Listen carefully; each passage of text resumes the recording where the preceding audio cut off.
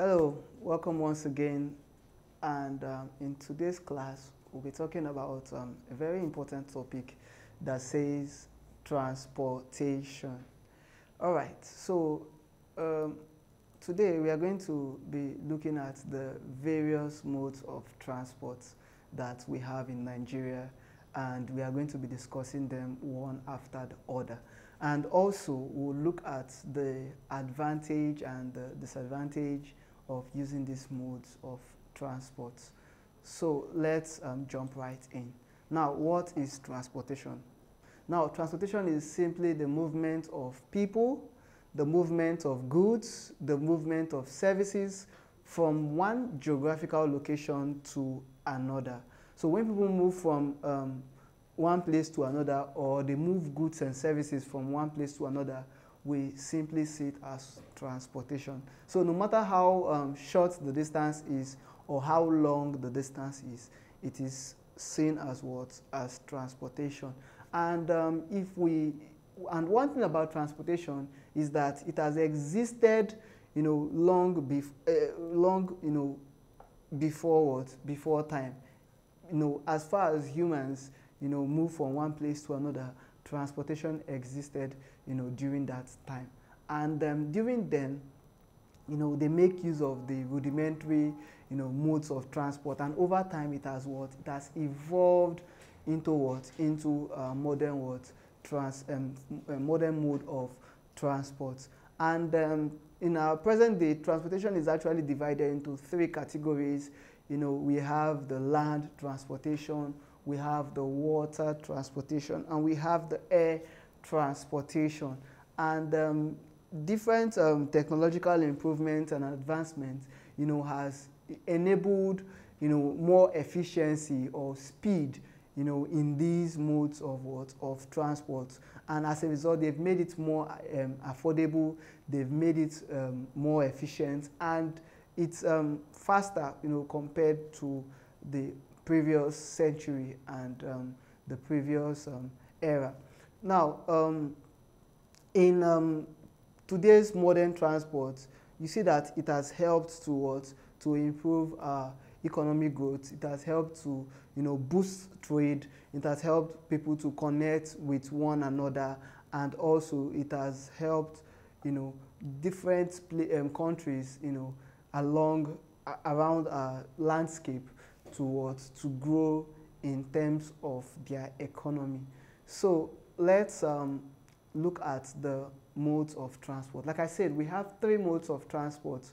We have the land transport, we have the water transport, and we have the air transportation. And we are going to look at these modes of transport one after the other. So let's start with the first mode of transport. Now, the first mode of transport is called land transportation. It's called what? Land transportation. And it's a type of transport that takes place on land. And they include things like road transport, they include rail transport, and specialized land transport. Now, what I'm trying to say in essence is that land transportation is subdivided into road transport, rail transportation, and specialized land transportation. And when we talk about specialized land transport, we are actually talking about a type of land transport that is used to transport liquid materials, electricity, and many other items from one location on land to another what? Location. As you can see here, we have the what? The bus, which is an example of land road transport. We have the train here, an example of rail transport, and we have the gas pipeline as an example of specialized land transportation. Now, let's start with the road transport. Now, the road transport involves the use of vehicles, involves the use of vehicles like cars, vehicles like motorcycle, bicycle, and in places where the level of technology and development is very, very, very low, like the countries that are in the third world, they make use of land transport like animals, which is called the beast of burden. boarding, and they also make use of what we call the head and human portrayal. So in these countries, what they do is that they use donkeys, they use camels, they use bulls and the rest, and they also carry things on their head, and they move from one place to another by what? By trekking. So it's also a form of land transport, but we call it human portrayage, head portrayage, and the use of beast of burden.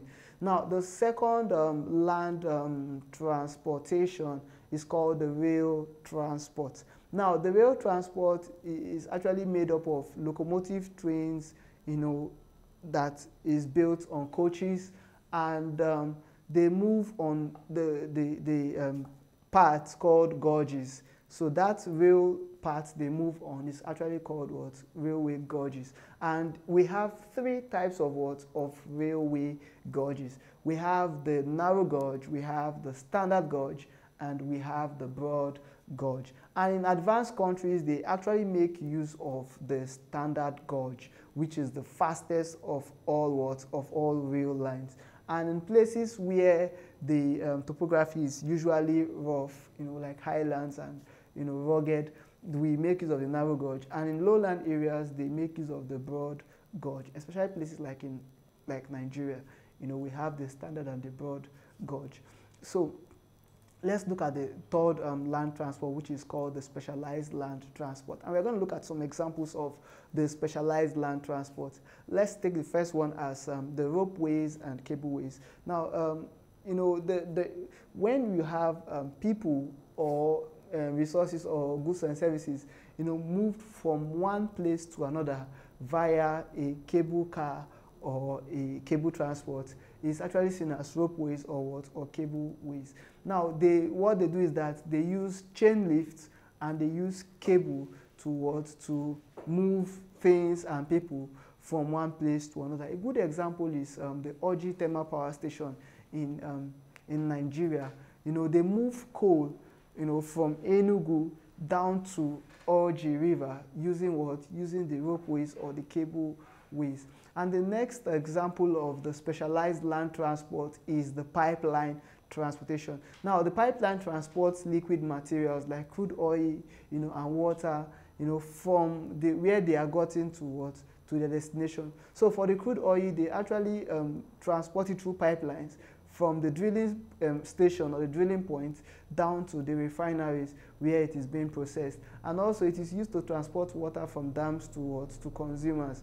Places where they carry out irrigation, they can actually make use of the pipeline to transport water from these dams to the irrigation sites where they are used. And also power transmission is an example of a specialized land transportation. So they transport power from the power station to the consumers. Now, a good example is the Kainji Dam. In the Kainji, what they do is that they transmit the power generated from the turbines to the power stations all over Nigeria that can be transmitted also from there to our various houses for use. So these are examples of specialized land transport. Now, as you can see on the screen, this is the pipeline for transporting crude oil and other forms of liquid, and this is the ropeways and cableways. They can use to transport passengers and also goods and services, from one place to another. And this is the transmission wire for transmitting electricity from the power station to the consumer. So these are called specialized land transportation. So let's look at water transport. Now, water transport involves the movement of people and goods, and services on water. And one thing about water transport is actually divided into two. It's divided into inland water transportation and also ocean navigation. Now, when we move, through water within the country, we call it inland water navigation. And when we move through lagoons, we move through canals, we move through rivers, within the confines of the country, we see it as inland water navigation. Then for, movement of goods and services from one country to another through the ocean, through seas, is seen as the ocean navigation, and this ocean navigation is what is a major key player in international trade all over the country. So let's look at the next mode of transport, which is the air transportation. Now, the air transportation actually takes place in the air, and we make use of the aeroplane, the helicopter, and the rest. And the air transport services currently rendered in Nigeria is actually divided into two categories. The first one is the regular flight, and the second one is the charter flight. And under the regular flight for air transportation, we have the international and the internal or domestic flight. So for the international flights, these are flights from Nigeria to different countries in the world. But for the internal or domestic flights, it is just the movement of passengers and goods via air transport from one state to another state. And all the airports we have in Nigeria, they provide domestic or internal flight services. But for the international flight services, they are actually, rendered in a few airports we have in Nigeria. Example, the Lagos International Airport, the Port Harcourt International Airport, the Nnamdi Azikiwe International Airport, the Kano International Airport. These are examples of airports in Nigeria that provide international flight services to their customers. Then the second type of air transport services that we have in Nigeria is called the charter flight. Now, this one is actually held by companies, private companies, and also government agencies. So they carry out personal flight services for their companies. A good example is the NNPC, let's say the Chevron, ExxonMobil. So these flight services they have for their staff and for themselves is actually an example of a charter flight. Then another good example is the DHL and other courier services that are able to afford these services. So that's what the charter flight is all about. Now, let's look at the advantages of road transport. Now, the first advantage of road transport is that it is a very flexible mode of transport and a flexible mode of land transportation, in the sense that it provides door-to-door services. In fact, it's just the mode of transport that can, link the producers to the consumers. Now, the second one also is that the road transport, provides speed for short and medium distance. If you're going to a distance that is less than a kilometer, the best mode of transport is the road transport. Let's say I'm going from here in Transamadi, I'm going down to Artillery. I don't need a flight, in River State. I don't need a flight. I don't need to go to the airport. I don't need to jump into, any helicopter. I just need to use a vehicle or a motorcycle, and in the next 20 minutes or 10 minutes, I am there in Artillery. But for long distances, it does not provide a large speed for it. Now, also, the next advantage of road transport is that it creates accessibility, to connect rural areas lacking rail or water transport. So in places or villages where we don't have water transportation, we don't have rail transportation, the ideal mode of transport is the road transport. And also, it integrates with other modes of transport like airports and railway stations. Now, the thing is this: when we look at the airports, we look at the railway transport, you cannot totally remove the road transport, because where we have airports, we have roads connecting to them. So this road transportation is actually integrated in water transport and also integrated in air transport. And without it, there will be no complete effectiveness of these other modes of transport. And the next advantage of road transport is that it is ubiquitous. Now, in the sense that it is a general mode of transport, and this ubiquity is as a result of the popularity or the common and widespread availability of of what? Of road transport. So anywhere you go, you will find what? A road, and you find a road transportation in such a particular location. So these are the advantages of what?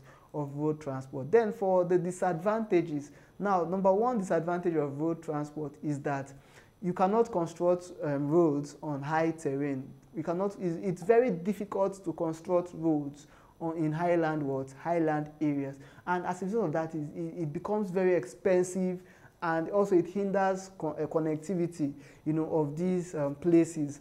Then the next disadvantage of road transport is the weather. When we have inclement weather conditions like heavy rainfall, it can damage the road, it can cause delay in traveling, and it can as well cause erosion, that will make the road unsafe for passengers. And the next disadvantage of road transport is that the vegetation in remote areas, when we have excess vegetation growing in remote areas, it can obstruct roads. It can reduce visibility. I've been to places where the roads, we have grasses, and plants covering the entire road. And because of that, it will be very difficult to travel through such particular location. Now, the next disadvantage of road transportation is that reckless driving and poor enforcement of traffic rules can cause accidents that could easily be prevented. So what I'm saying in essence is that road transport is also prone to accidents, and is prone to traffic congestion. And also in remote areas, we have cases of armed robbery, cases of kidnapping, on our various roads. So we have cases where people, when they are traveling to villages, they end up being kidnapped along the highway, or along places where where we have too much of farmlands and bushes around, especially in villages. So let's look at the advantages of the next mode of transport, which is called the rail transport. Now, the rail transport is actually cost effective. One easy or cheap way to carry bulky goods for a lesser amount is through the use of rail transport, and it's safe. It's safe. When you look at the level of accidents, it's usually less. Like the last rail accident that I have witnessed, after a very long period of time, happened in India this year, and you hardly have cases where we have a train derailing, or accidents taking place on the rail track. It's very rare. That's why it's seen as a relatively safe mode of transport.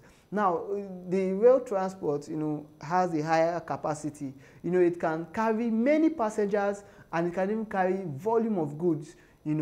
And this ability helps the economy to scale up and become better.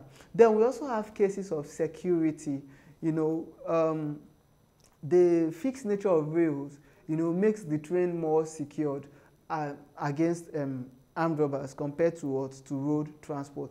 So the way it is designed, all the passengers are in the train, that is in their various coaches, and the pathway, most times they are usually secured when you compare them to roads, where an armed robber can easily get you and kill you. Now, let's look at the disadvantages of rail transport. Now, the first disadvantage of rail transport is low speed, but this low speed actually concerns the developing countries of the world. In advanced countries of the world, this disadvantage does not actually play out, because they make use of advanced train, and they also have bullet trains. So in developing countries, the railways are very slower compared to air transportation, compared to land transportation, and it can as well cause delay. Then we have lack of flexibility as a disadvantage of rail transport. A train can only function where you have railways. Aside that, it cannot function. And due to that reason, there is low level of accessibility. So it will be very difficult to access the services of the railway transportation. And also we have cases of what? Of terrain constraints. You know, a train requires a flat terrain, you know, for railways to be built. And in places where we have mountains and mountains and mountains and a rugged topography, it will be very, very difficult to what? To construct railways in such a particular place. So this is also what? A disadvantage. Then we have high maintenance what? Cost. High maintenance cost. To maintain a railway infrastructure and to buy trains and maintain these trains, they are very, very what? Expensive. So they require a very high level of high amount of investment, and they require high level of what? Of resources to be available before they can what? Before they can function.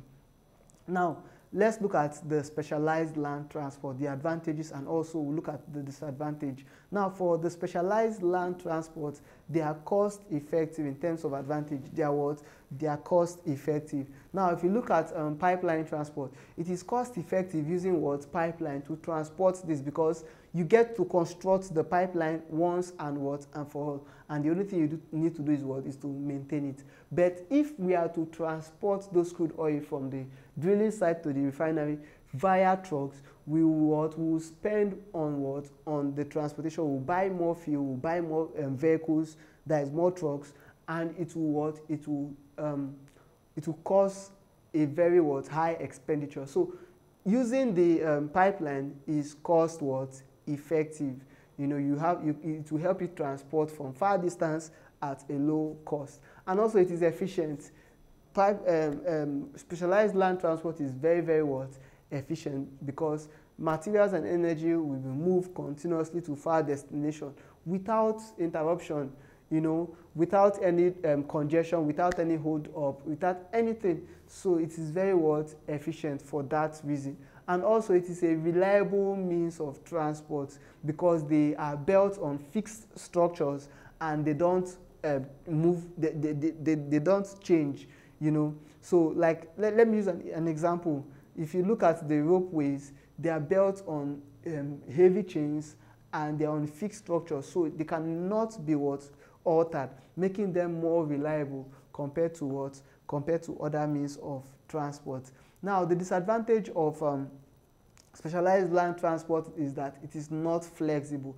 The routes are fixed, so materials can only be moved from one point to another, and that's all. So there is no flexibility in it. And the next one is the cost. The cost of building these things, the cost of maintaining them is high. So people spend so much to build pipelines, they spend so much to build cable system, and they spend so much to what? To maintain them. Even the electrical transmission lines, they spend so much to maintain all of these. Then we have cases of limited what? Application. They can only function for a limited reason. You know, they are only designed for specific materials or for specific energy or for specific use. You cannot use a transmission line for another purpose other than what? Electricity. Apart from electricity, its purpose is what? It's just useless if it's not what? Electricity. So they have a specific application or a specific use, making it a disadvantage for what? For them. Now let's look at the advantages of water transport. Water transport can transport large and bulky goods, you know, like let's say I want to transport cars from China down to Nigeria. So I make use of the water transport, because if I'm transporting 200 or 500 vehicles, the best way to transport it is by the use of what?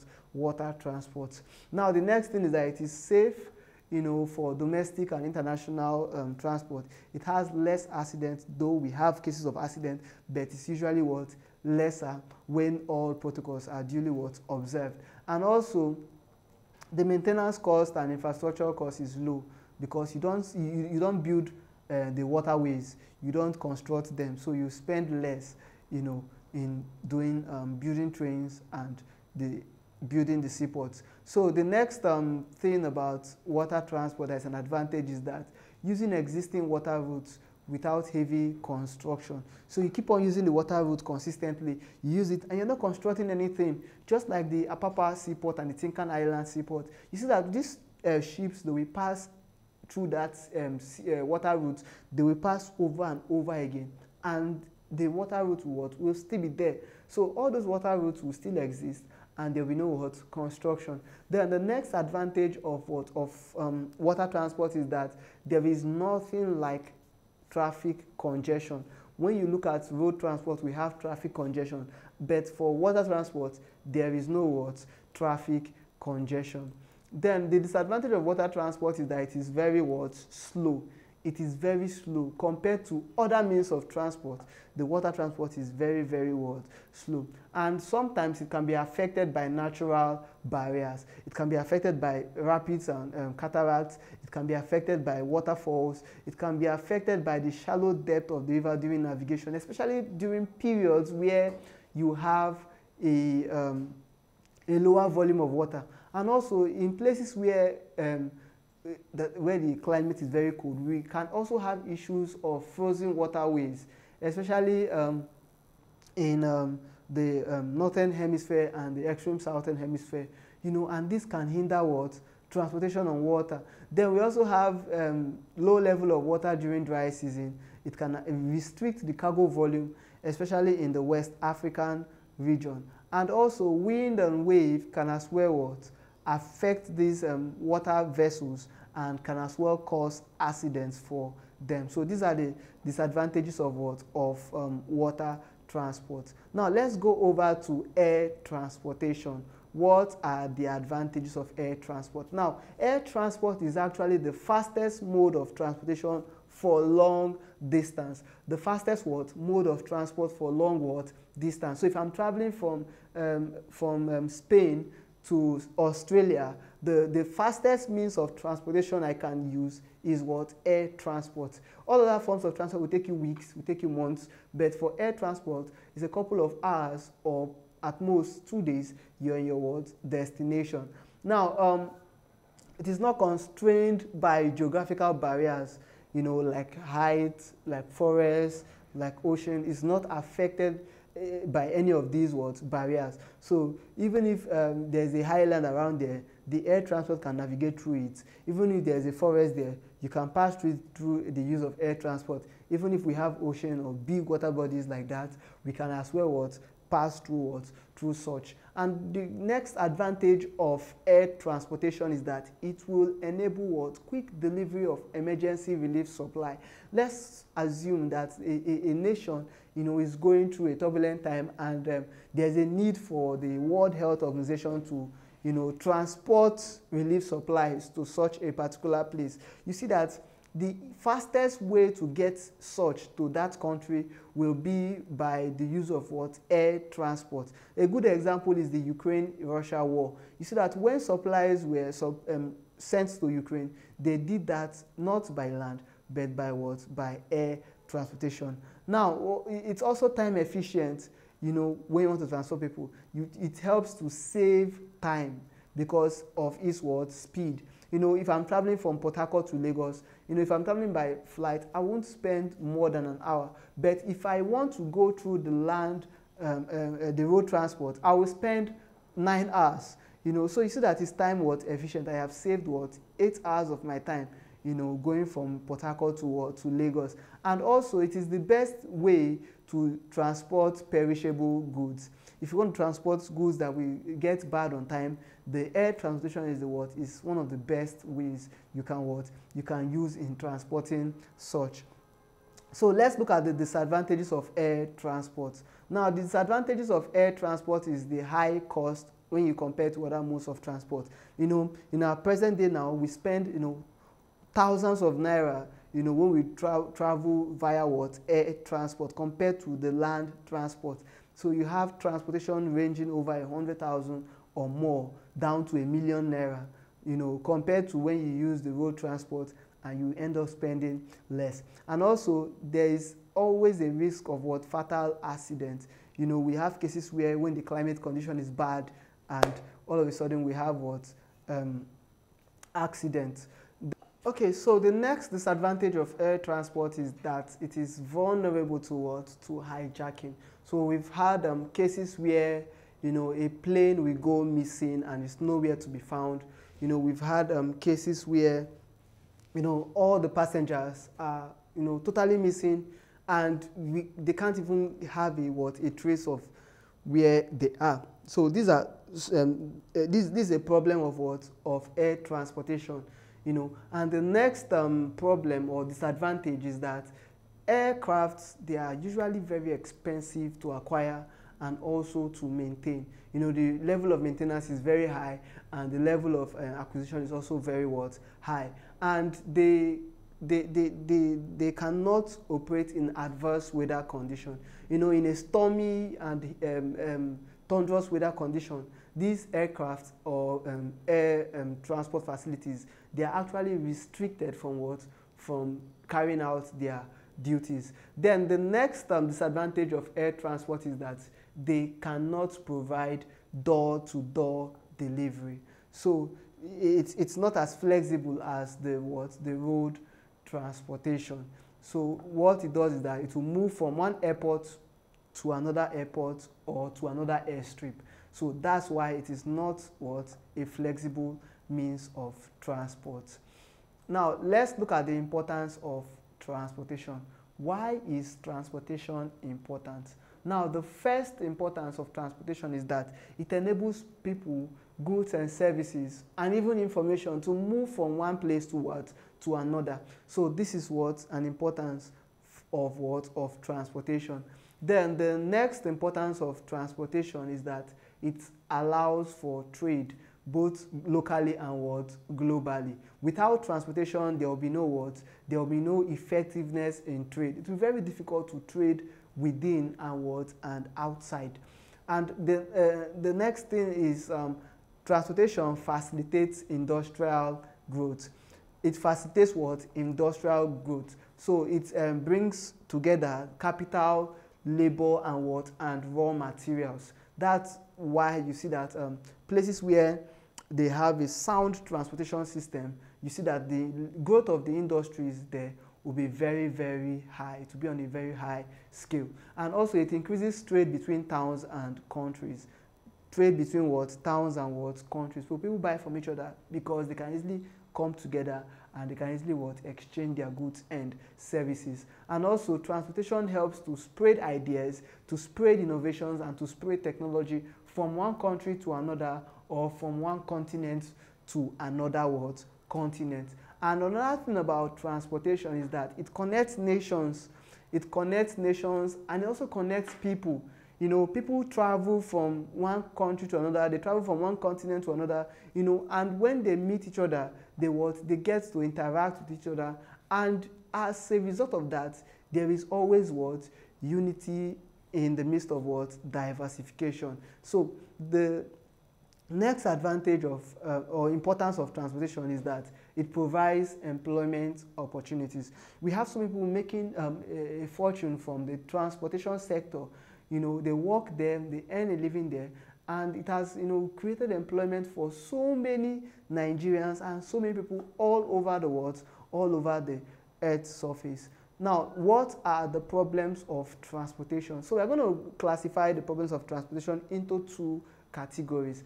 Now, we'll look at the problems of transportation in terms of physical factors. Now, in terms of physical factors, the problems of transportation can be the terrain, you know, like a mountainous terrain or a highland terrain can affect transportation, especially when you have to construct transportation network. It's very difficult on such a particular terrain. And also long distances, they increase cost and time.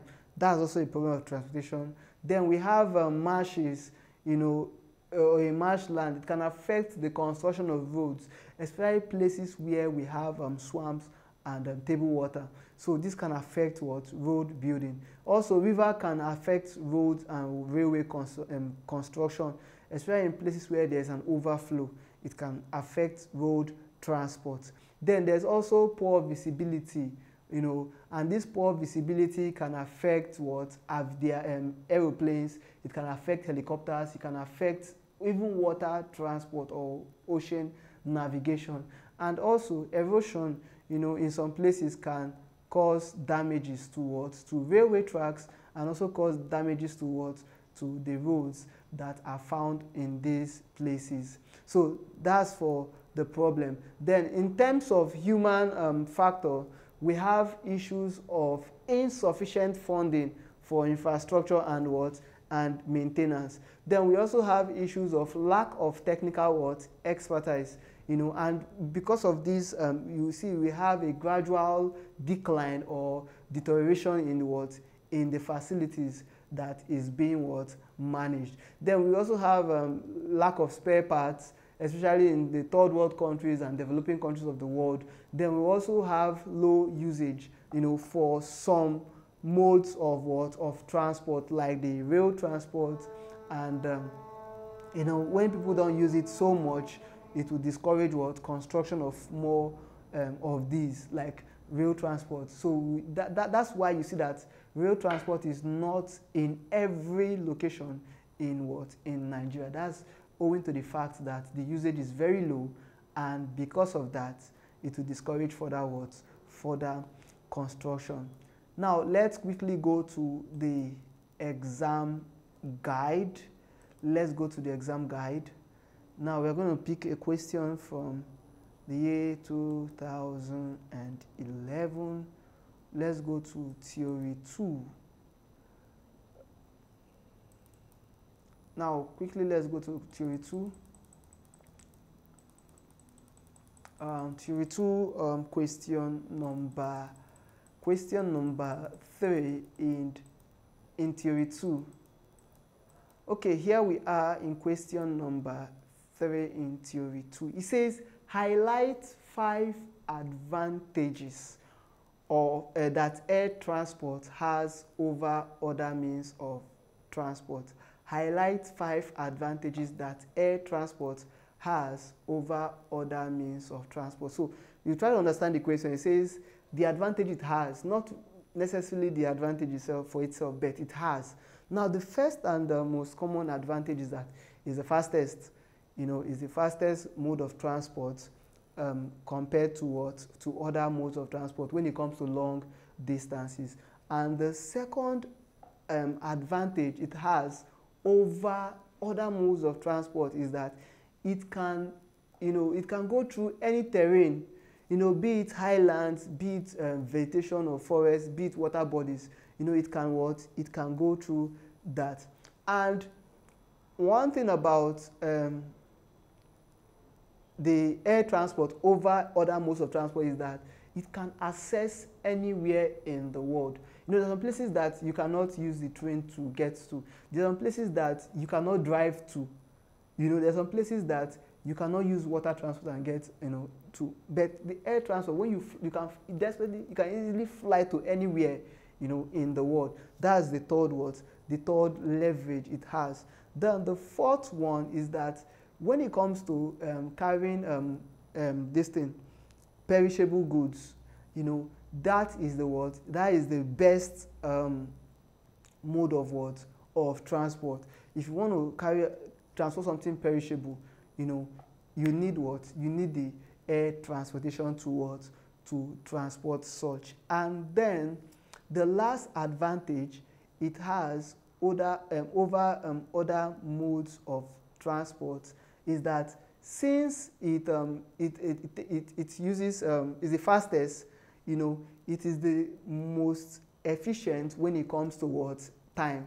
It is the most efficient of all the means of transport when it comes to time. Like I said, if you're going from Port Harcourt to Lagos through the road transport, you will spend more time. You spend 9 hours. But if you're going from the airport from Port Harcourt to Lagos, you will not spend more than 1 hour. So you see that it's time efficient compared to other other modes of transportation. So let's look at the problems of air transportation. What are the problems? Number one, it is affected by what? By weather condition. Air transportation is that mode of transport that, you know, weather can easily what? Restrict it. Number two, it is very, very expensive. You know, the cost of using the air route, you know, is much more expensive compared to other modes of transport. And number three, it is difficult to maintain. It is very expensive to maintain and acquire. People spend more to buy this aeroplane. They spend more to maintain it, and they spend more to, you know, take care of the airstrip and the airports where this plane are functioning from. And the next disadvantage is that it is prone to hijacking. It is prone to, apart from hijacking, it is prone to what, getting what, missing, you know, and accidents there. You know, we've had cases where we've had series of